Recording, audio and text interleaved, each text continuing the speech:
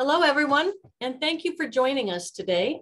My name is Pam Waters. I am the Business Development Director for the Gardens at St. Elizabeth, located right in your community at 32nd and Federal. First, I'd like to say thank you to all of our first responders. We so appreciate everything that you do. At the Gardens at St. Elizabeth, we provide affordable luxury living for those in need of independent and/or assisted living services. In addition, we're very excited. We are currently building a new memory care so we can serve all the needs of our residents. With memory care, we will be providing specialized training and ongoing education for our staff, and therefore we would like to share some of this education with you. So I would like to introduce Meredith Brunk with Legacy Healthcare Services, one of our trusted partners, as our presenter. Meredith is an occupational therapist and Regional Director of Clinical Services. Her passion lies in providing quality care to older adults, and she has spent the majority of her career specializing in providing treatment to those with dementia and their caregivers. Meredith is a certified dementia practitioner through the NCCDP and a dementia care specialist through CPI. Please welcome Meredith Brunk. Thank you, Pam. And thank you, everyone. I'm so grateful to be here today, and thank you for joining us today. Yes, my name is Meredith. I am an occupational therapist. I've been working in occupational therapy for over 10 years and with Legacy for over 5 years. Legacy provides physical, occupational, and speech therapy to independent, assisted living, and memory care, and some SNF communities. So we partner with many communities to really enhance the quality of care that they're able to provide to their residents and keep their residents aging in place with dignity, safety, and a high level of independence. So thank you for joining, and thank you again for everything you do in our community to keep our community safe and well. That is very much appreciated. I don't think we could thank you enough. And I hope that you find this information today helpful for you. I am going to present for about 30 minutes, and then we'll have time at the end to answer questions. So I encourage you to pop some questions in the chat box if you have those along the way, and we'll discuss them at the end. And my colleague Jessie Pipel, she might be joining as well. And she's a physical therapist in many of our memory care communities, and she'll be able to help field some questions with me as well. So you'll have a small panel as you ask questions. So today we're going to discuss some of the basics of dementia and cognition, and then how cognition then impacts communication. And after that, we're going to talk through several strategies to allow you to tailor your interactions with individuals who have dementia or other cognitive impairments to best support them, to make your encounters run more smoothly, and to keep them as safe as possible, and for their interaction with you to be as beneficial for them as possible. So first, we'll discuss a bit about terminology. So dementia is not necessarily a specific disease, but it's an overarching term that we use for a group of symptoms that impact memory, thinking, social abilities severely enough to then impact an individual's daily functioning. Some of the conditions that cause dementia are listed here. So I know a lot of us are familiar with Alzheimer's disease. That's usually an insidious onset and slowly progressive decline. These individuals have a lot of short-term memory impairments in the early stage, and then deficits with word recall and executive functions later on. Frontotemporal dementia is another type of common dementia. For these folks, this is where you see those personality changes. So a lot of behavioral disturbances because their inhibition mechanism is impaired. So you might see a lot of aggression, agitation, or maybe someone who used to be very motivated now shows a lot of apathy in their new changed personality. Lewy body dementia is also another common type, and in these folks you see fluctuating levels of cognition. You might also see some Parkinsonianism, where they have that difficulty with movement, rigidity, some of those tremors. And then they also can have some pretty significant visual hallucinations. And then we also see vascular dementia. That can be sudden or gradual, and it's usually correlated with a cerebrovascular disease or incidents such as a stroke, or then worsening hypertension or coronary heart disease, etc. So for these folks, you're seeing mild to more severe cognitive impairments, and then they have additional other difficulties. So that's a bit about terminology, but we do know that for all of our folks who fall under the category of dementia, we understand this to be a progressive disease process that there is no cure for at this time. And so we can expect to see worsening memory, attention, worsening ability to speak coherently, worsening movement patterns. So it really impacts their full daily functioning. Another thing to note is prevalence. Some more recent studies that we're looking at are finding that approximately 7 out of 10 residents in assisted living communities, so that would be assisted or memory care, have moderate cognitive impairments in line with early to middle stage dementia. So many of the folks that you would encounter in residential care communities are going to have cognitive impairments. And so I hope you find a lot of this information helpful as it applies to a lot of residents in our residential care communities. So then what is the framework that we can use for understanding someone's cognition? The approach we use to understand cognitive function is based on 2 theories. Claudia Allen, the first theory created by Claudia Allen, she was an occupational therapist, and she created a system for describing the functional abilities of people with cognitive deficits. So in her theory, people are assigned an Allen level, and that tells us what their cognitive ability is. There are 6 different Allen levels, from 1 being the lowest level and 6 being normal cognition for someone.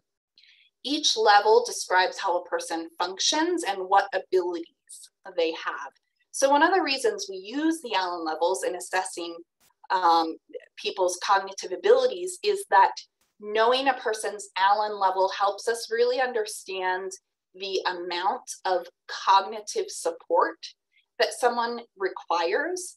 And so it's a good framework for us all to understand and highlight a person's abilities, rather than thinking and spending time talking about what they can't do. It's important for us to highlight and honor what they can do and try to maximize that. And then we see our responsibility as therapists, as caregivers, to really tailor our approach and modify the environment they are in to best support their functioning and promote their ability to be safe and independent. The second element of our approach to interacting with residents who have dementia is the theory of retrogenesis. So retrogenesis means back to birth, and it applies to people with cognitive function in this way, that those skills and abilities that were acquired last in an individual's cognitive development are the first ones to actually be lost as they have cognitive decline. So that would mean things like managing finances, managing medications. Those were learned a little bit later in life, middle school, high school, right?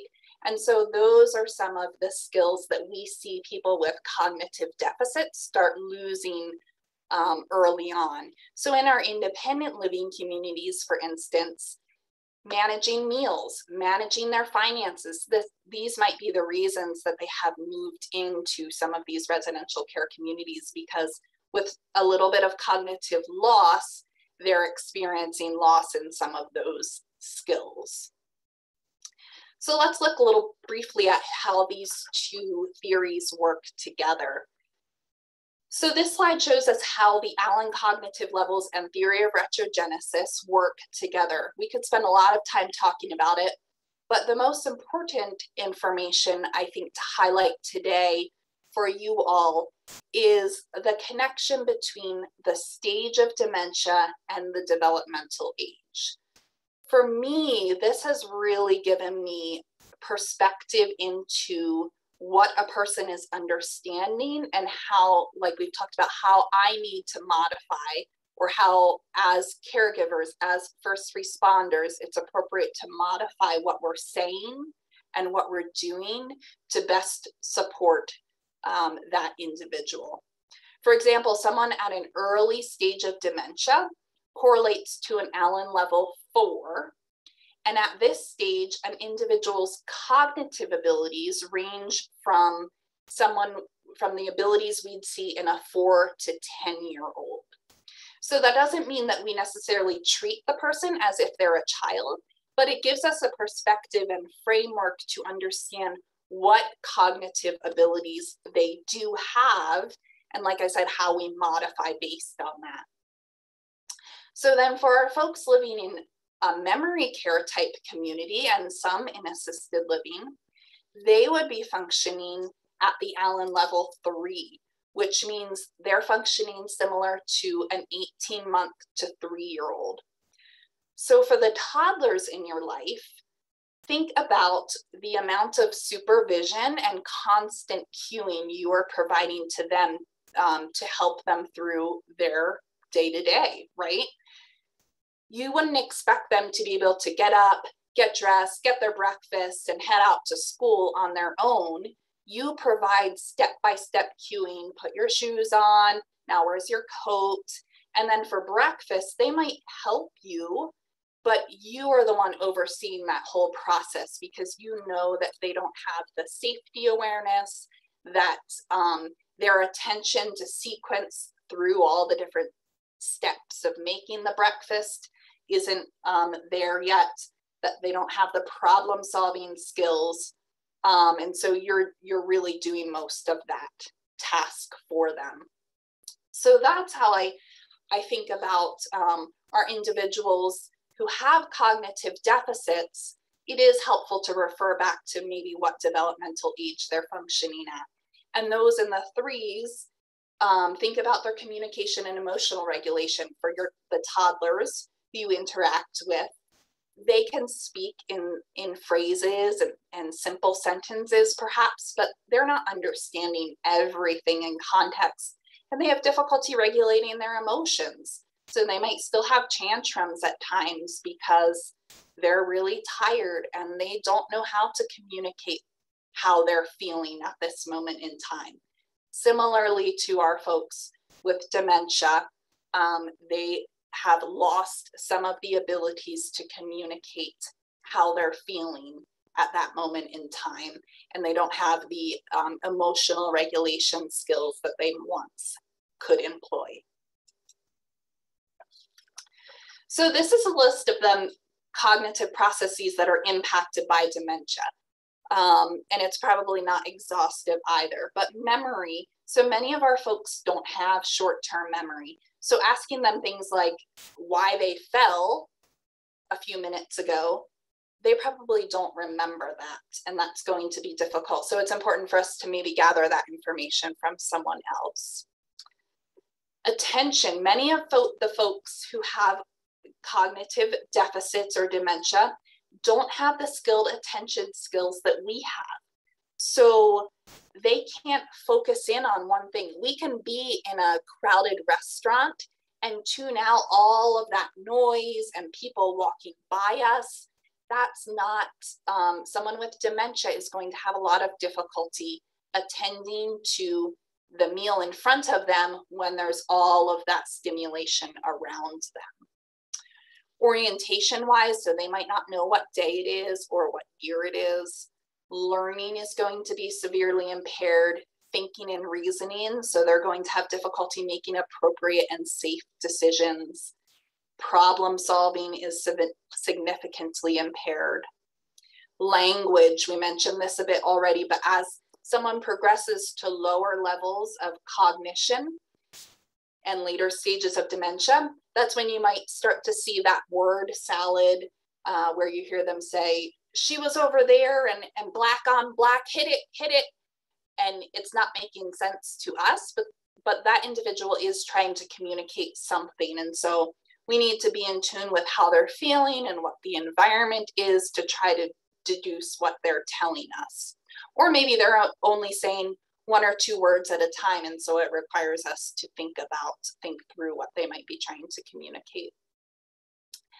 Vision and perception is impaired. So as people progress through dementia stages, their visual field shrinks. This is really important to understand too, so that our folks in assisted living or memory care, if they're at a moderate stage of dementia, their visual field is now only 2 to 3 feet in front of them. So think about how confusing the world would be if all you're seeing is the 2 to 3 feet in front of you.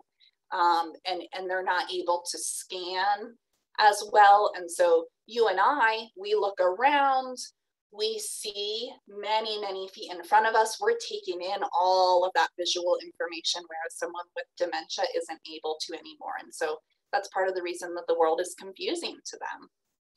And then socially and emotional skills we've talked about are impaired quite a bit as well.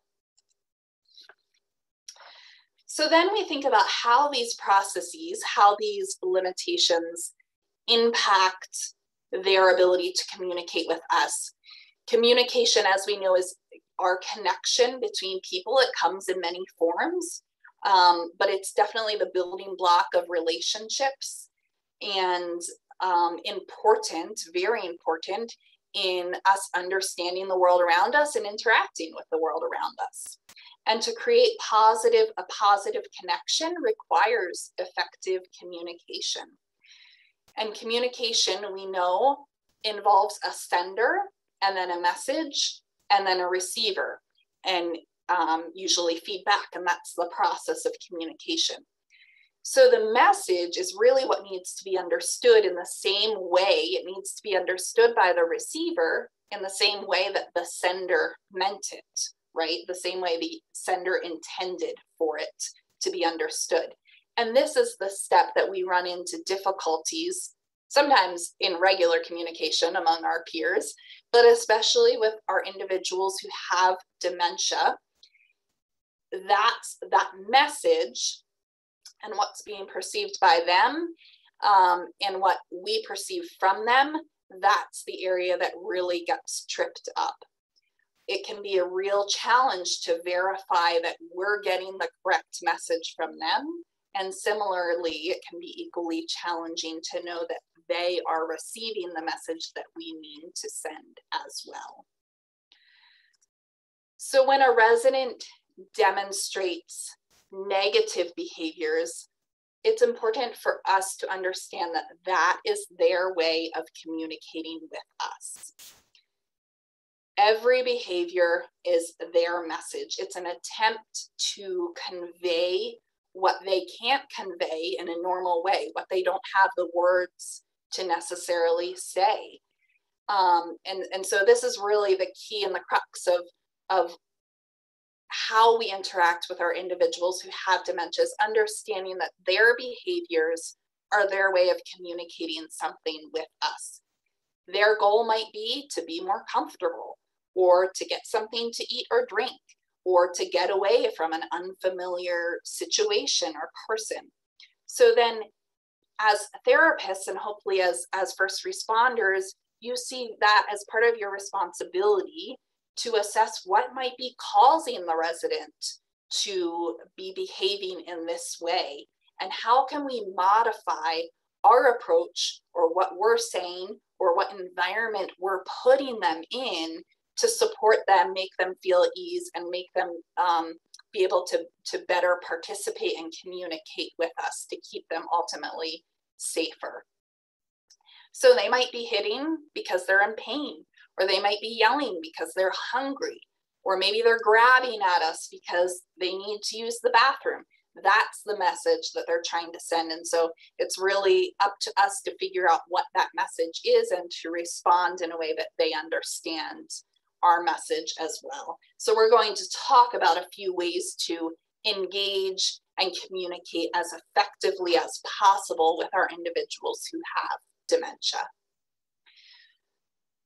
And we talked about earlier, understanding those Allen levels in our communication. It's also important to remember that we want to highlight what they can do and really maximize their participation and engagement in our interactions with them.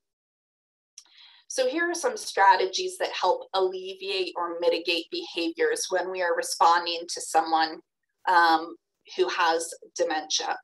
So one thing is to place ourselves within their world and try to understand what they're attempting to communicate to us. We want to remember, again, their behavior is their way of communicating something. Maybe they just need you to hold their hand for a minute so that they can calm down. Maybe for them, right now, their world is 1950 and their parents are coming over for dinner tonight. So they don't have time to talk to you or answer your questions.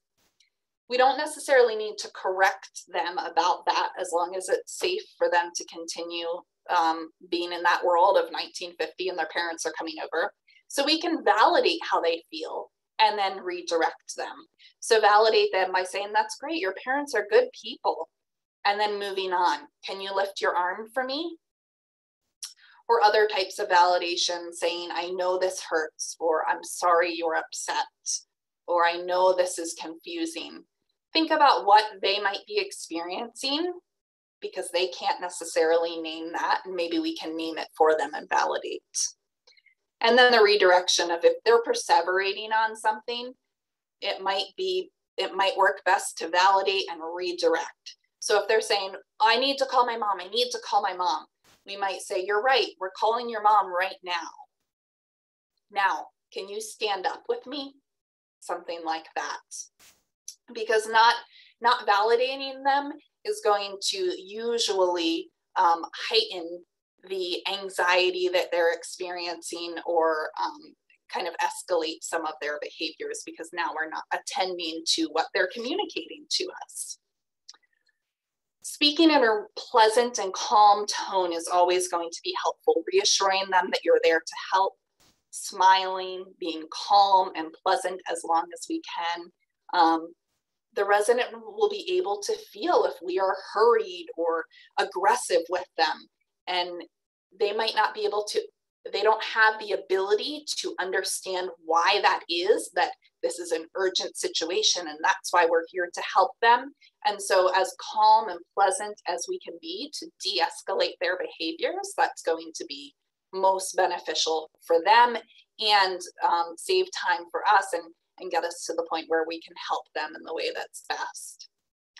Always gaining their attention. So using, being in front of them, using their first name, making eye contact with them. So if there's someone who's sitting in a wheelchair, that means kneeling down to their level and being right in front of them. Remember, their visual field might be very reduced. And so if we're standing 5 feet away to the side and trying to ask Mr. Smith a bunch of questions, now we're not even within his visual world. And so that's confusing and just additional stimulation that he doesn't know how to process. Responding to their body language and behaviors, and don't rely on words alone. Remember, they're attempting to communicate something to us in the way that they're emoting, or in the behaviors that they're using. For us, we want to use simple sentences and one-step directions as much as we can. So instead of saying something like,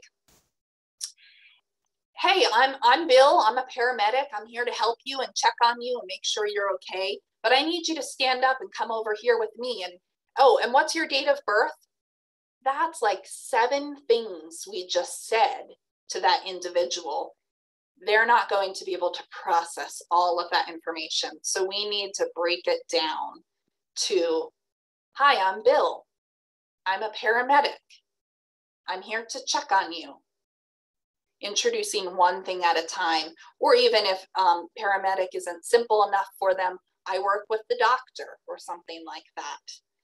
And then waiting for them to process that. And then, can you stand up for me? I'll help you.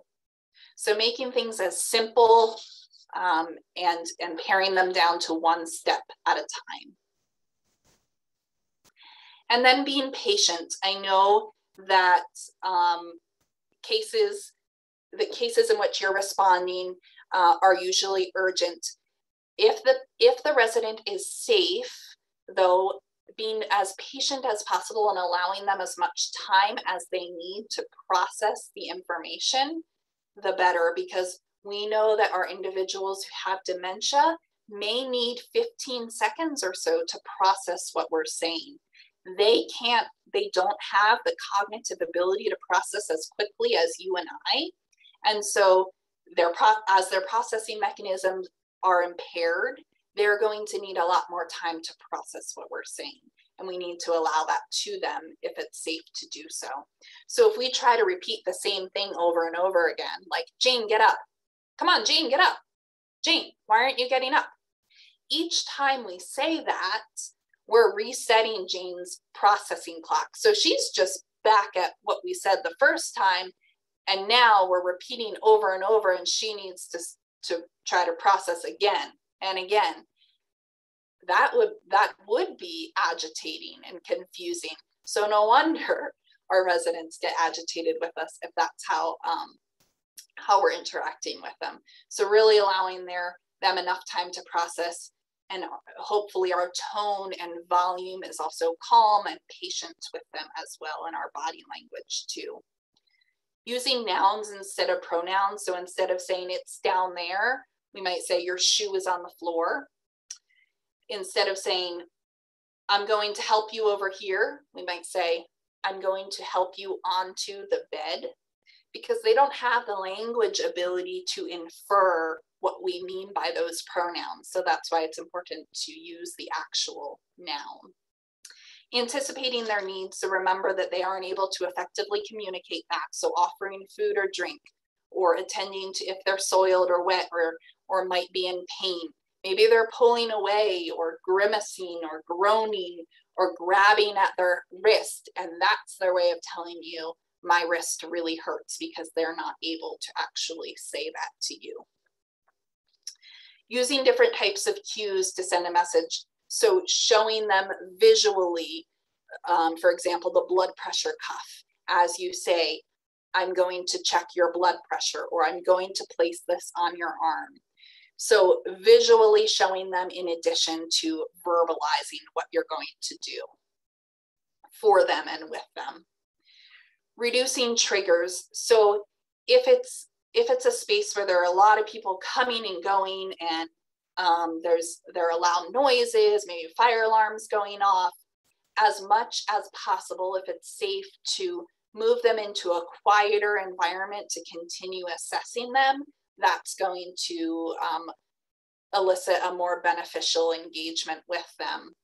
Think about the lighting, the sounds, the smells. Remember that we can tune out all of those sensations, but they are having difficulty processing all of that.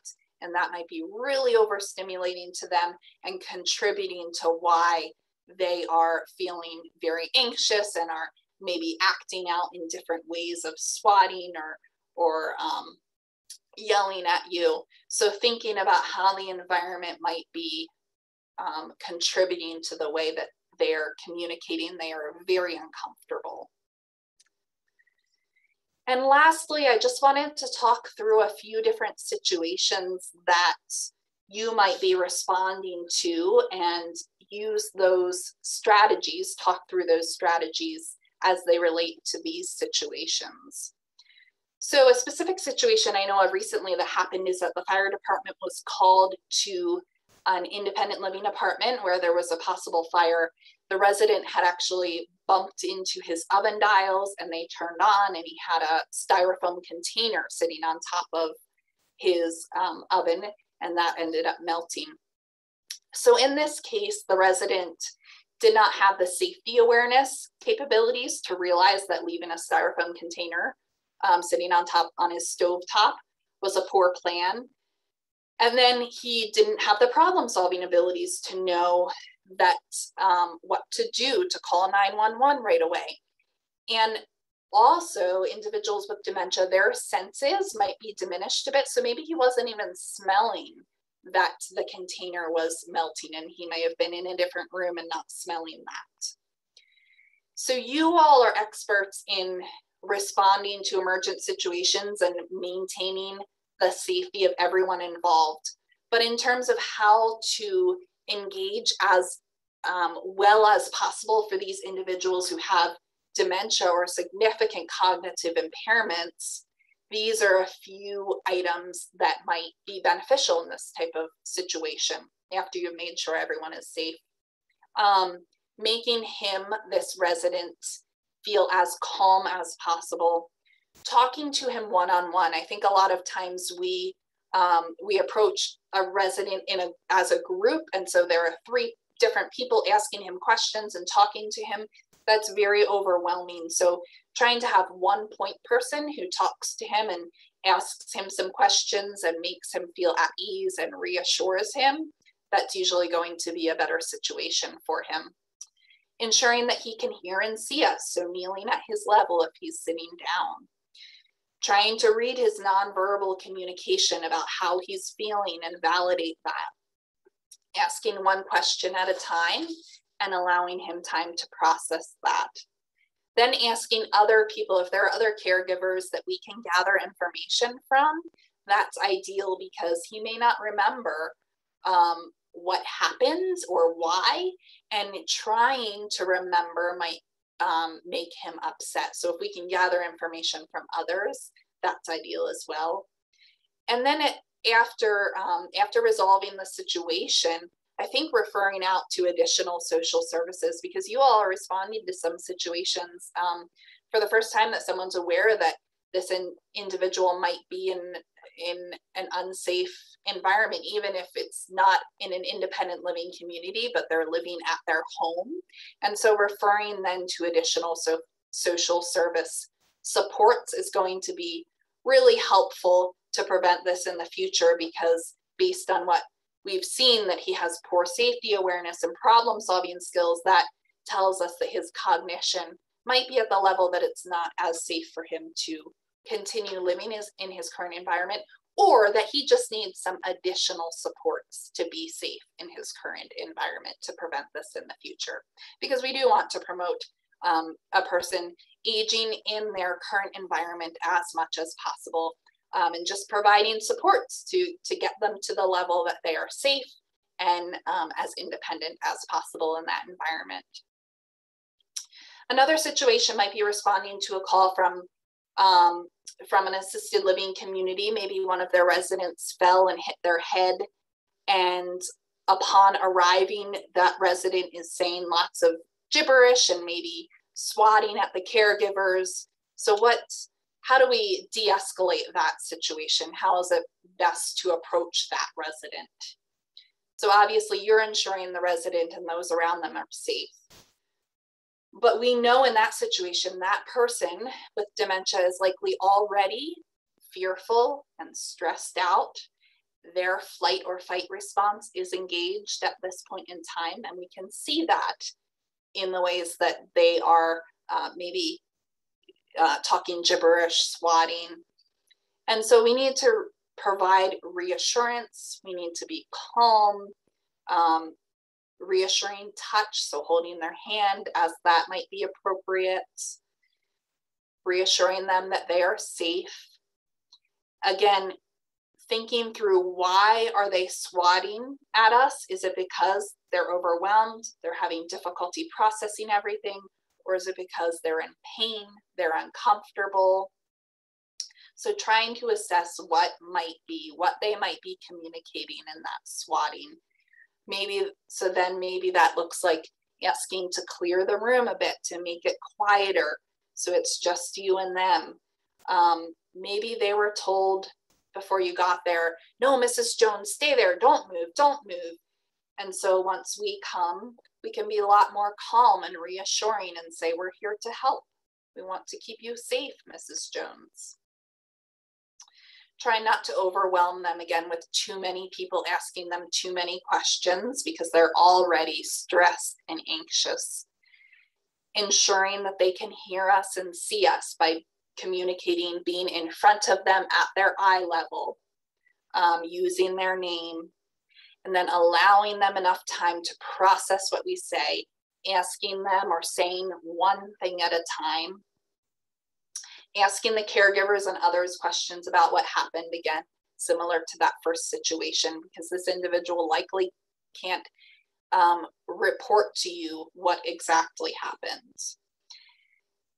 Just be calm and calm and patient in the way that we engage with them. Saying something like, I'm going to put this cuff around your arm. It's not going to hurt. Making sure that we're talking through the ways in which we're helping them rather than just doing it to them. I think often we get into a place where we're just doing what we have to do, ultimately to keep them safe. So we have the best intentions, but making sure that we are explaining to them what's happening is going to make our jobs easier and really benefit them, that resident. And then another case might be responding to a call in a memory care facility where a resident is being combative and maybe seems to be unsafe toward other residents. So in that case, it's important, obviously, to ensure everyone's safe again. But again, the more calmly we can approach the situation, the more likely the resident will respond positively. So likely by the time we've come, the situation has escalated a little bit. So remember, think about what they might be experiencing, that they're likely now very confused, very frightened. Their fight or flight response is activated. And this is why we're seeing these aggressive and combative behaviors. So us being really aggressive back or really assertive back to them will likely contribute even more to their confusion and their frightenedness. So instead, we might approach them just one person, one-on-one, reassuring them, giving them one-step commands, giving them enough time to process what we say. So something like, hi, Mrs. Smith, I'm Kate. I'm here to help you. I'm sorry you're upset. Come sit with me. And then the last situation, if a resident does need transported to the hospital and they are a resident in in an assisted living or memory care type community where we know they have a moderate level of dementia. So even if they can't verbally communicate to us, it's still important to be communicating to them what is happening, what we are doing, rather than just doing it to them. So saying, we're going to help move you onto this bed. We're going to lift you up on the count of 3. 1, 2, 3. And speaking directly to them instead of talking to our colleagues. So instead of saying, let's put this belt around her, we would say to Mrs. Smith, I need to put this belt around you. It should not hurt. It will keep you safe. And then trying to keep all interactions as calm as possible and with minimal changes to the environment and personnel. So every additional environment change or new person we introduce to them, that is additionally confusing to them. So if we can keep them in one spot with the same few people until they are ready to be assessed, even better. Just minimizing the amount of environments and different people that we're engaging them with is going to ultimately be better for them and keep them more calm and able to participate with us as well. One person communicating to them at a time, reassuring them, all of those strategies that we've been talking through. So that's the end of what I had to present. Do we have some questions to talk through today, Pam? I don't see anything in the chat, but I would welcome anyone to put something in the chat and let us know if you have a question for Meredith.